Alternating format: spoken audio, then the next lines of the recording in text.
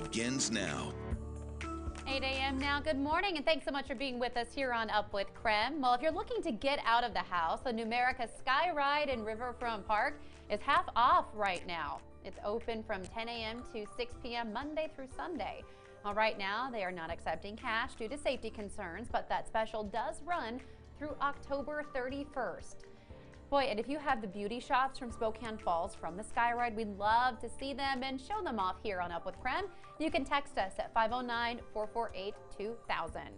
Joshua, I know that's on your bucket list for Spokane. Oh yeah, and especially with a promotion like this, I'm probably going to be getting out there. I might even go today, especially with, looking for other ways to kind of celebrate that the weather is cooling down just a little bit. I would love to get that good view of the falls, Jen. Definitely put it on your list of things to check out. Riverfront Park is so pretty, and that Sky Ride takes you just right over the water. Not for the fear of heights. It can be a little sketchy for some folks, but it's really, really pretty. Highly recommend it. Okay, will do. I'll take your recommendation very seriously, Jen, so I'll head out there and hopefully maybe I can send in one of my pictures to the text line. As you should.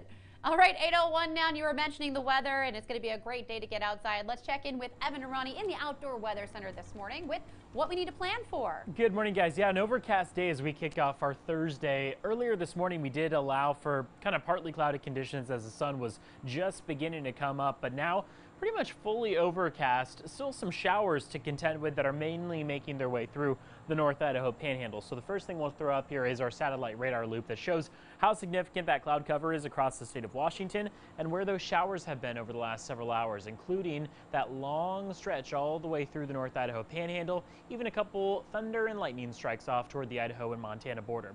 Here's what we have as far as the wind speeds right now. Still going to be an issue related to our fire danger this afternoon as we've got gusts in the 20 to 30 mile per hour range. Sustained speeds mainly in the single digits, which is looking pretty good out there, but notice that that's really the case across the board. So regardless of where you are, you've got in some cases high single digit wind speeds and then gusts in the 20 to 30 mile per hour range. Going to be cooler today, and these clouds actually could keep us a few degrees cooler than what we originally expected, even with 84.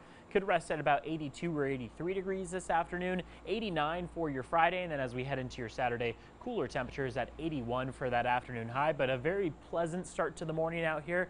If you want to spend some of your morning outside, maybe a light jacket on hand, but otherwise temperatures are fairly mild out here right now in the mid 60s. I'll send things back over to you guys. Thank you very much, Evan. Coming up on 8:03 this morning, Governor Jay Inslee has issued a state of emergency in response to multiple wildfires now in central and eastern Washington, as well as the Olympic Peninsula. Now, in a state of emergency, the governor can activate the Washington National Guard to help battle wildfires. The Guard can also help protect homes, businesses, and natural resources. Now, this morning, we do have a few updates for wildfires, starting with the Palmer fire. It is burning in Okanogan County near Omak. Level 3 evacuation orders are now expanded. It means get out now. This applies to areas along the Loomis-Oroville Road from Chapaka Road to Totes Coulee Road. Level 2 evacuations applied to the area extending 1.5 miles east of Wanacott Lake Road from Ellis Barnes Road in the north and south to Richards Road. It means be ready to go at a moment's notice. Now, that fire sparked Tuesday, burning about 5,000 acres so far. And right now, authorities say at least 86 homes are in danger. Crews from across the state were called in to help, and the American Red Cross is assisting evacuees. Also this morning, the Badger Lake fire southwest of Cheney is now at 55% contained. Evacuation orders are reduced down to level 2 for Cutthroat Road and Badger Lake Estates. Just to remind you, level 2 means be ready to leave at a moment's notice. And this morning, the Chief Timothy fire is 30% contained. Flames scorched about 1,400 acres so far near Clarkston. So far, firefighters have kept it away from crops, and right now there are no evacuation notices. Authorities say it sparked earlier this week due to an RV fire. And all evacuations have been lifted for the Taylor Pond fire burning in Yakima County. That fire has burned nearly 25,000 acres. The Southeast Washington interagency team reports the fire was caused by a lightning strike. No structures have been damaged. And to keep up to date with the latest information on our area wildfires, all you have to do is text wildfire to 509-448-2000. Well, August has turned into a so-called smoke season in the past few years. This year, it does come with a warning from local health experts amid the pandemic. Nicole Hernandez is joining us to tell us how to better protect yourself from smoke and COVID-19. Good morning. Good morning, Jen. So right now, obviously, we're all very used to wearing masks, but those masks that we're wearing don't help when that wildfire smoke rolls in. So here is what that means for how that's changing our day-to-day lives during wildfire season.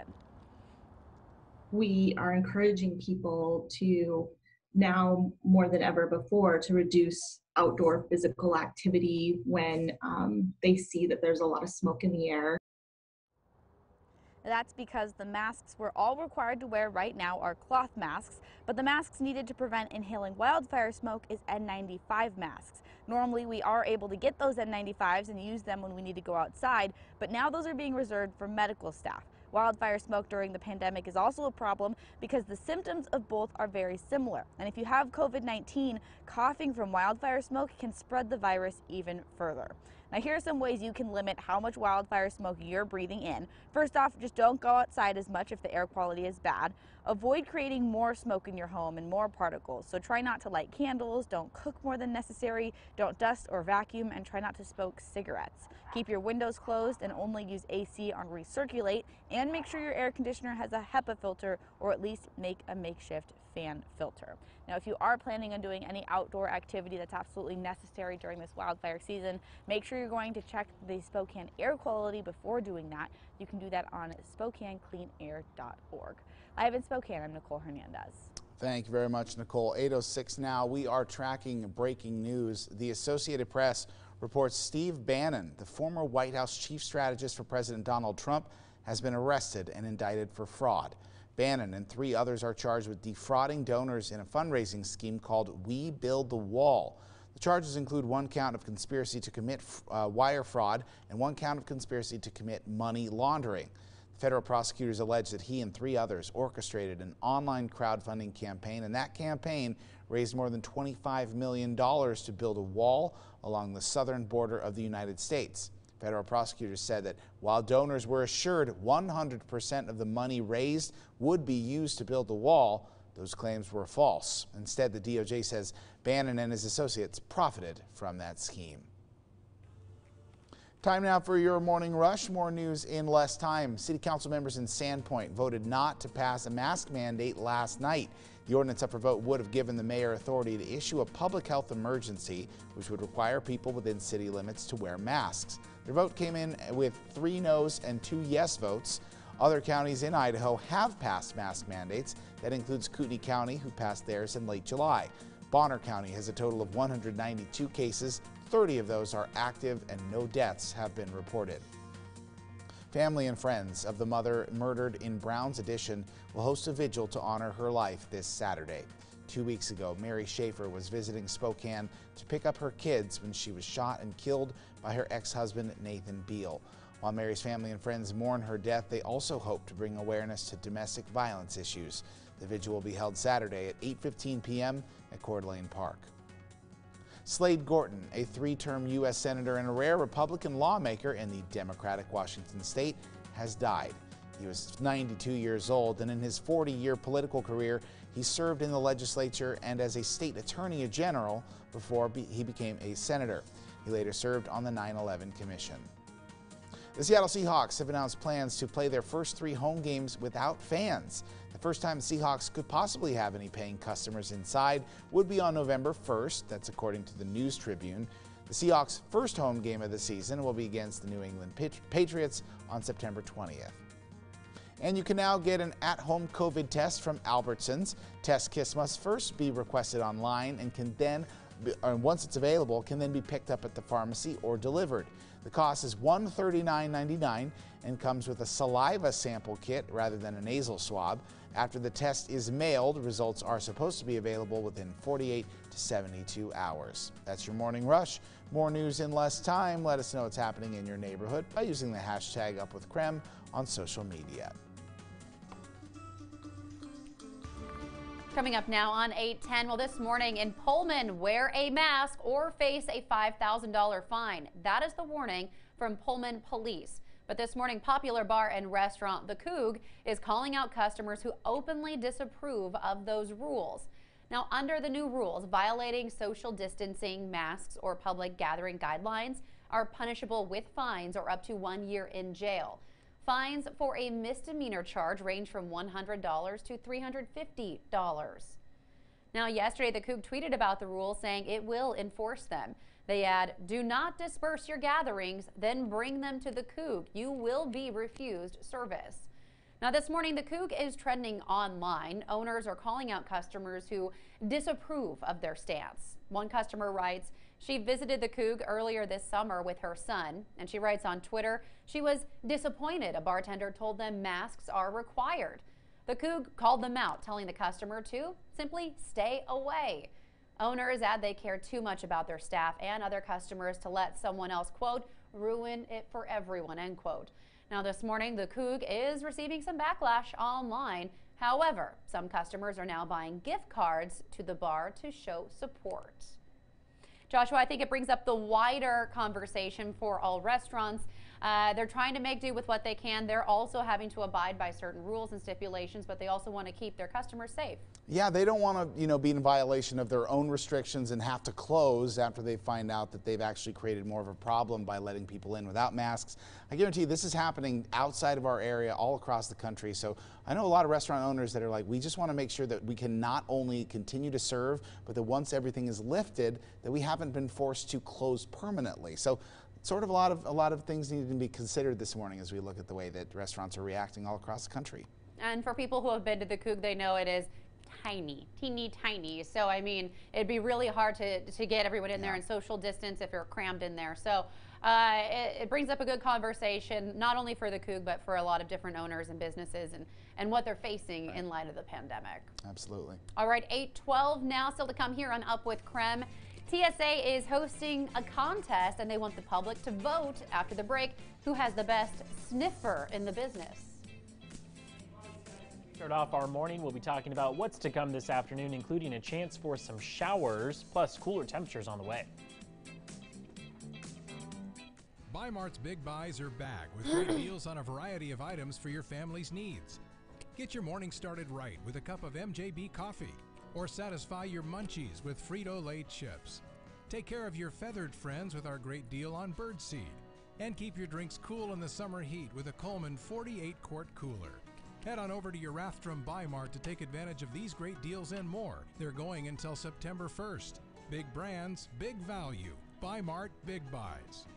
Gene, did you know Geico is now offering an extra 15% credit on car and motorcycle policies? That's great. That's 15% on top of what Geico could already save you. So what are you waiting for? John Stamos to knit you a scarf?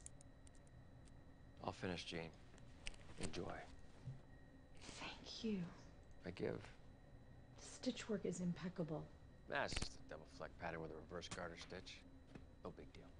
Is your hair this soft? Soft. Geico. Save an extra 15% when you switch by October 7th. Orchard Crest Retirement and Assisted Living is Spokane Valley's exceptional living community. Our residents choose Orchard Crest because of our amenities, our lifestyle, and most importantly, the quality of life you and your family deserve. Exercise sessions, swimming activities, socials, walking groups, and an on-site salon are just the beginning. With more than 150 monthly activities, Orchard Crest Retirement and Assisted Living is your life, your home. Call us today to schedule a tour. Come for the fairways. Leave with a fortune.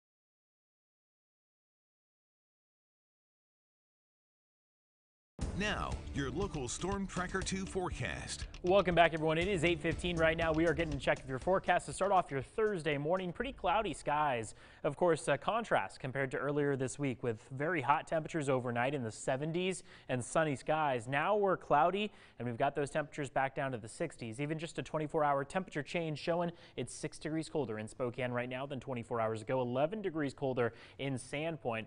And not only are we contending with, cloud cover, slightly cooler temperatures, we also have quite a breeze coming through. So this does keep our fire danger elevated into the majority of the day today and again tomorrow. Wind gusts in Spokane are going to be mainly in the teens, high teens, and then low 20-mile-per-hour range through the central Washington region. All the way through North Idaho, though, we're going to be seeing those breezy conditions today and again tomorrow. So just something to keep an eye on. You can see those clouds just moving farther inland. And as we go into the next several hours, we will begin to see them part quite a bit. So by noon, we'll start to see maybe partly cloudy conditions. Looks like most of those showers will have subsided, but we are going to be joined again tomorrow by more clouds. So there'll be fewer and far between, but we're not going to be really seeing completely sunny conditions going into the next 48 hours or so, as there's still plenty of activity over on the west side of the state that's attempting to make its way towards us unsuccessfully, but still bringing some clouds all the way through your early Saturday morning through the Panhandle, and even a few residual showers in the mix as well.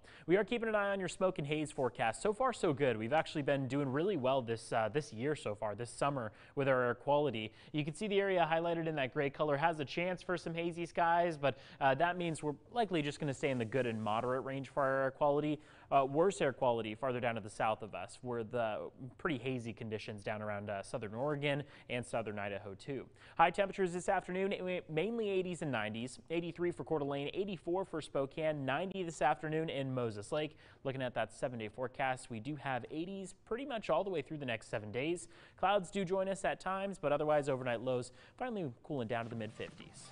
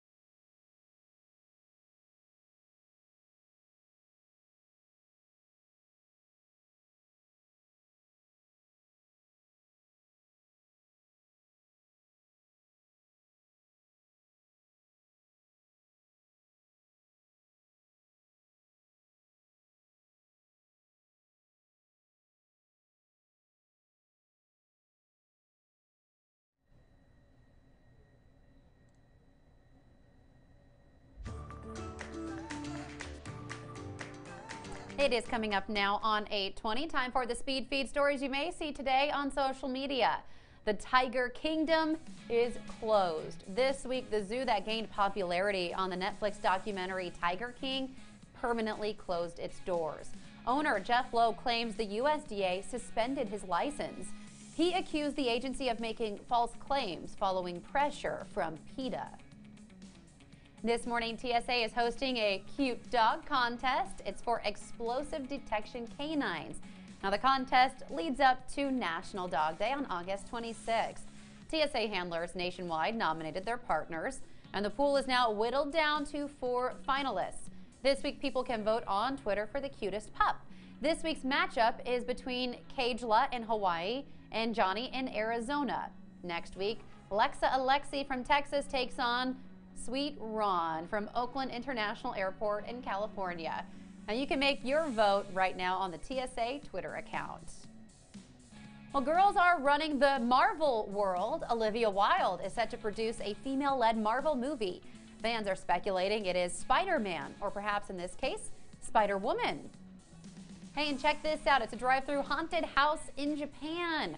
It opened this week in Tokyo. Well, now horror fans can get their thrill without ever leaving their cars. A Japanese production company opened that haunted house in response to the pandemic. And here I thought we were weeks away from Halloween, but I guess it's already here, Evan. Yeah, it makes sense. I mean, hey, we got to start planning now. It is still 2 months out, but it's not surprising that people are already planning. I feel like it reminds me of like Candy Cane Lane during Christmas, but this time it's just going to be a completely haunted setting. I know, Joshua, Scary Wood's the big one around here to go to. I know that's going to look a little different this year. They're not going to have it, but I'm wondering if there's a way to make it happen, do a drive-through thing like this. Yeah, I love haunted houses, period. Every year, no matter what way that you have to get me in there, get me scared. But I'm trying to imagine what it would be like sitting there next to the driver's side window and just having someone bang on the window. I would love it, but I think in the moment it'd be jarring. Oh, great. I would hit the gas pedal and be like, oopsies, and rear end the person in front of me. There we go. There could be additional dangers that we didn't consider. Yeah, seriously. All right, guys, thanks. It is 8:22 now. Well, a viral video showing ballot return envelopes labeled with R&D is causing some concern on social media. Coming up, our Verified team takes a look.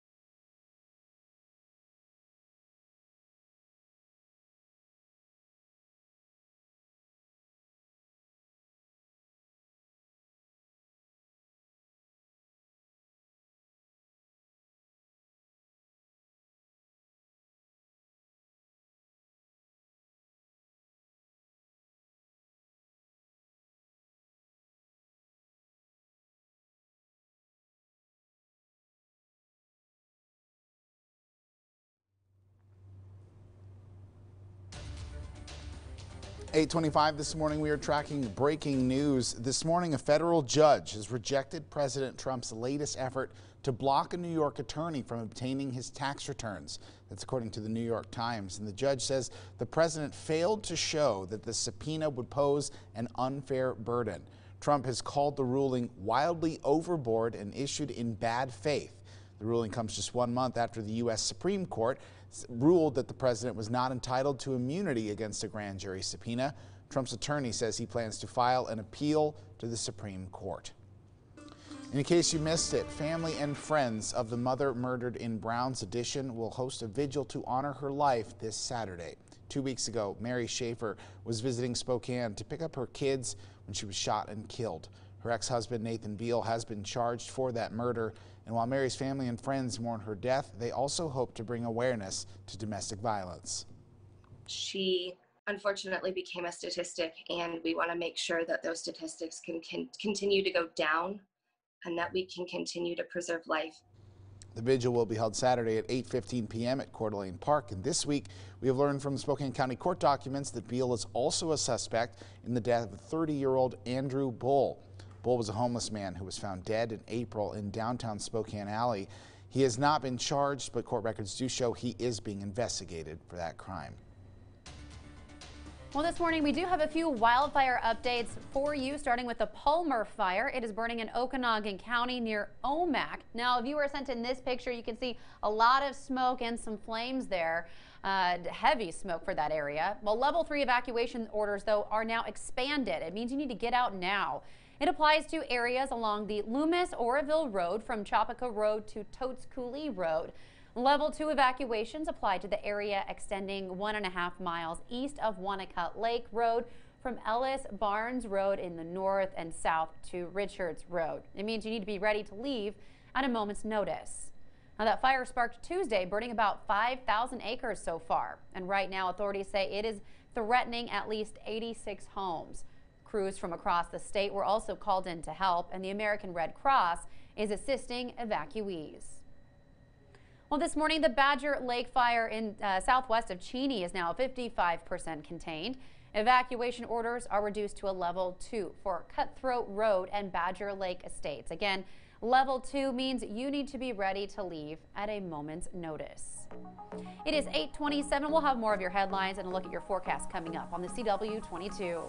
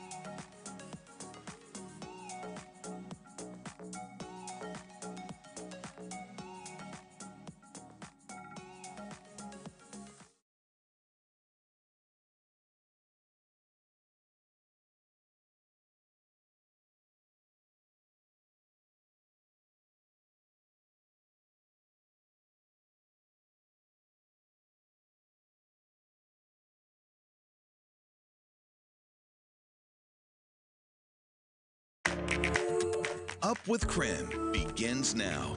8:30 on your Thursday morning. Boy, what a difference a few years can make as you take a look at these air quality maps during this week compared to the same week over the last 2 years. The air quality has been better this year than it was last year and significantly better than it was in 2018. I'm sure many of you remember the smoky haze that kept a lot of us inside for days.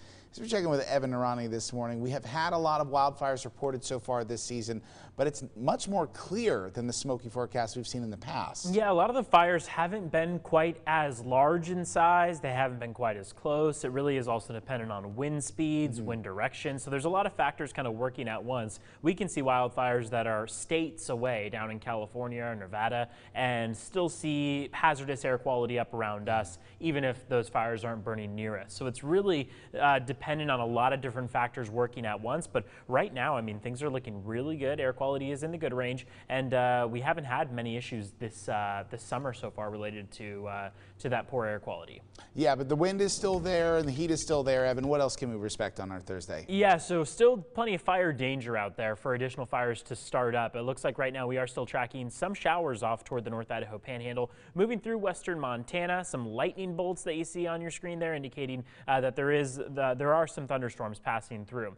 Cloud cover is pretty significant across eastern Washington and North Idaho. Important to note in that we are still going to be seeing kind of overcast conditions to start off the day. Wind speed's pretty constant in the high single digits for the most part. 10-mile-an-hour sustained speeds in Pomeroy, 6 in Spokane, and 5 in Coeur d'Alene. Let's take a look at the next 3 days. The temperatures are cooling down compared to the triple digits that we saw earlier this week. We're going to be mainly in the 80s for the next several days, making it only to 84 degrees this afternoon. Those clouds will part quite a bit and lead to partly cloudy conditions through the afternoon.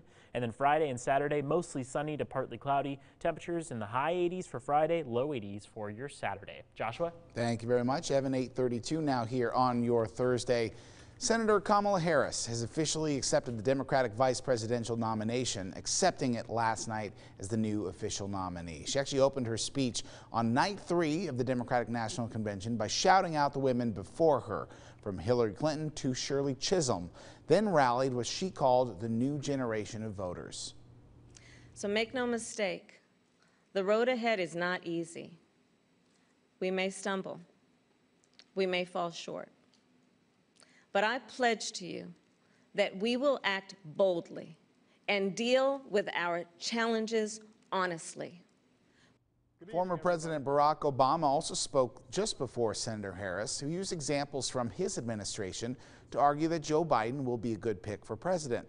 Obama said Biden will get the coronavirus pandemic under control and rescue the economy. Obama also took on President Trump. For close to 4 years now, he has shown no interest in putting in the work. No interest in finding common ground. No interest in using the awesome power of his office to help anyone but himself and his friends. Now, President Trump appeared to be watching and tweeting in real time in response to several of last night's speakers. First, President Obama and then Senator Harris. The Republican National Convention, by the way, starts next week. But another big moment last night in an emotional speech, former Congresswoman Gabby Giffords. Giffords is a Democratic Senate candidate. She made headlines back in January of 2011 after surviving an assassination attempt in Tucson, Arizona. But I have not lost my voice. America needs all of us to speak out, even when you have to fight to find the words. And the convention culminates tonight when former President Biden formally accepts the Democratic nomination. 8:34 now. Well, trending this morning is Spokane native Keyboard Cat. The internet icon is getting a big feature in Tesla cars thanks to Elon Musk. Now, the Keyboard Cat theme song will be featured in a music app in all Tesla cars. Now, that app allows drivers to come up with their own tunes. They'll be able to build off the Keyboard Cat song and make their own unique tune.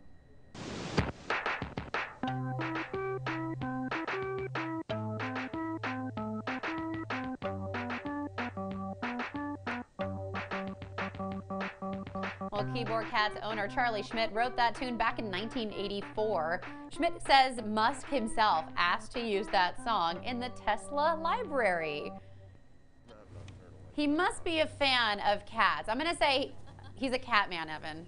Yeah, it seems like it. I mean, we got, oh, it was so cute meeting Keyboard Cat, and or at least another generation of Keyboard Cat. And no, I mean, it's super cool to see. Like we were talking about, interesting to try to see maybe how you would be making music while you're in your Tesla, that kind of thing. I'm not quite sure how it works. It's kind of the hands-free car, so it drives itself. I think you're supposed to keep an eye on it, but I'm wondering if this is part of the, you know, in-car entertainment, Joshua. Yeah. I gotta say, I just love the idea that Elon Musk is like, you know what this car really needs? This car really needs Keyboard Cat. That's what this. We got to be able to produce some music in this car. What every driver thinks, right, when they're hitting the road. Right. Absolutely. Elon speaking for all of us with that one. All right, but still very cool nonetheless for Keyboard Cat. Guys, thank you. It is coming up now on 8:36. While the November election is less than 90 days away, and this morning there are several posts online about the best way to vote. Now, one viral video claims voting by mail could lead to fraud due to a label on the back of an envelope. Our Verify team explains. The Verify team wants to be your resource when it comes to getting vetted information about the 2020 election. If you see something that's suspicious online, just send it to us and we'll find out what's real and what's not. There are people that probably know this, but I just found this out today. Take this video, which has been viewed more than 150,000 times in just one tweet alone. The woman shows two ballots side by side, saying that one of them came to her brother, a Democrat, and the other came to her, a Republican. They put R right here and D right there. So a postal person could see this if they're a Democrat and say, oh, that's an R. Let's toss it. Let's just chuck it, and we'll keep this one. So let's verify. Were these envelopes labeled with an R or a D to indicate a political party? Our sources are the Palm Beach County Supervisor of Elections Office and the National Conference of State Legislatures. We started by tracing the video back to Palm Beach County in Florida. On their website, the Palm Beach County Supervisor of Elections verifies that yes, these were labeled R and D for the voters' registered political party. But context is everything. A spokesperson for the Supervisor of Elections Office says that these envelopes in the video were used for voting in the primary. Florida has a closed primary, which means you can only cast your ballot for your registered party. When it comes to the general election, though, in November, the spokesperson tells us the envelopes will look the same for both parties. Quote, there'd be no way to tell the party affiliation of a voter based on their vote-by-mail ballot envelope. So we can verify that those labeled envelopes pictured in that video will not be used in November. With your Verify, this is Evan Kozlov. Still to come here on Up with KREM, CenturyLink Field, home to some of the loudest fans in the NFL, may lose a bit of its home field advantage this season. Coming up, what you need to know about the Seattle Seahawks' first home game.